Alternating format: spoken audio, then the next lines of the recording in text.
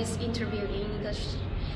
Today we have Yi-Wei and Pierre, the curator of Schizophrenia Taiwan 2.0 with us. So now let's find out the story behind this exhibition. To begin with, I'm curious about how do you come up with the idea of the title of this exhibition, Schizophrenia? Schizophrenia Taiwan 2.0. First, the word schizophrenia has many associations, and the exhibition is not only about Taiwan but also about the world today. And schizophrenia is one of the trend, the situation that is happening in the world today. And 2.0 is referring to the economic power Taiwan has over the electronic products. Over 30% of the electronic products are actually produced or manufactured by Taiwanese companies. And in a way, it's a tribute to Hannah Muller's Hamlet machine, the omniscience of technology, and these cybernetic connections Taiwan has through the electronic product manufacturing.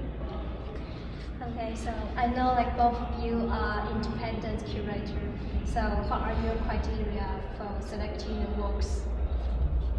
We visit Taiwan several times. We meet artists. We give a conference. We interview a lot of people. We try to understand what's happened in the brain of the Taiwanese artists today. It's not very easy sometimes, but we take the time for discuss with them, and we follow our own intuition. We are free because we are not directly in relation with a big art institution or with critical art. We follow our intuition, and we want to propose exhibition can be efficient around the world, and that is our choice. So last, I'm just wondering, like, what's the most difficult part to organize a new media exhibition like this? This exhibition is not new media exhibition. It's an art exhibition about what's happened today in the world. All things are very difficult and easy at the same time. Easy because for us the way is clear. We know exactly what we want.